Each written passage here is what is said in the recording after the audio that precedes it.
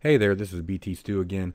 I just wanted to go a little bit more in depth on the landing pages or the opt-in pages because I had somebody ask about how to integrate your autoresponder or your emailers into the actual opt-in page. And it's actually pretty simple. If you go here and you just click on the opt-in form, which you can, if you don't have an opt-in form on your page right now, you can go over here, click on, build the opt-in form, and you can just put it anywhere you want over there, which I don't want to do that right now, which it did it anyway. But so you can see it there. So there's an opt-in form. It just added it up there for me because it's not styled or anything, and I can choose all the different ones that I would like to use and make it, any way that I want to make it. So then you just go to, you click in between here because you want to get the whole opt-in form. Get rid of this. The whole opt-in form. And you want to get where the little email envelope is. And just click on the envelope. Hit Edit Integration. And then see, now you have all the different ways that you can integrate your opt-in forms. I already have GetResponse added in here. And by default, email is chosen. The default email, all that will be is that it will send from your admin mailer from WordPress. So if you don't have anything integrated in or you don't have any mailer set up, it will actually just mail from your WordPress email. Optimize Mentor is my course builder. It also integrates with Zapier, which does all the webhooks for you if you're not familiar with webhooks. And then it also has the custom HTML form. So if there isn't any, if there's a mailer that it does not integrate with, you can actually just create the HTML form and then just place it in there, the HTML in there, and then it will do all the connection for you. But and if you don't see the integration here, you would click on Add New Integration. And here, as you can see, I already got GetResponse added. But if I didn't, I would click Add New. And as you can see, it has several different types of autoresponders that you can integrate in here. Active Campaign, Aweber, Constant Contact, HubSpot, Keep, Ontraport, SendLane, Zoom, Sendinblue, Sendy.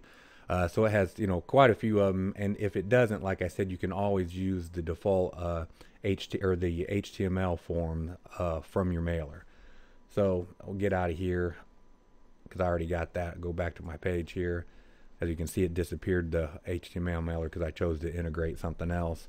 But I already got GetResponse done, so you click there, select a form. I'll just put something in here that doesn't matter. You can choose all the different fields that you have, which right now on this page you only have email, you don't have name, age, city, birthday, any of that stuff. But you can have your form set up to do any of the things, any of the information that you want to collect. Just skip this one for now, don't need to know that. You can actually have your GDPR settings in here and show to only EU visitors or show to all visitors. I've got that off on this for now. And then you can have it just pop up a notification. You can have it show a pop overlay to something like an image or a coupon when they enter their thing, or just redirect to a URL. So you can put choose this, I've got my web address in there. So it would after they filled out the form, it would redirect to here. Pop overlay, it would act for a trigger, which I don't have one set on this yet, so because I'm not using that. But then here you click next step, and it'll show all the stuff, where it's supposed to go, the submit form where it's going to, and then the redirect URL, and then what information you're collecting and whether you've got the GDPR on or not. And so that's pretty much it.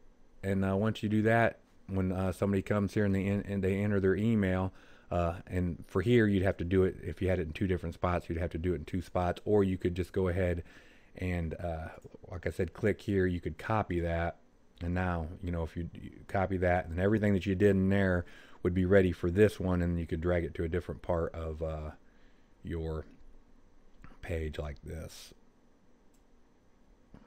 And then now I've made it different. So But anyway, it would be in there too, so that you wouldn't have to redo it over and over again if you're doing it on, more than one on the same page, which, most people don't do that anyway. But in case you wanted to, that's how you do it. So if you have any questions, feel free to message me or comment below. Thanks.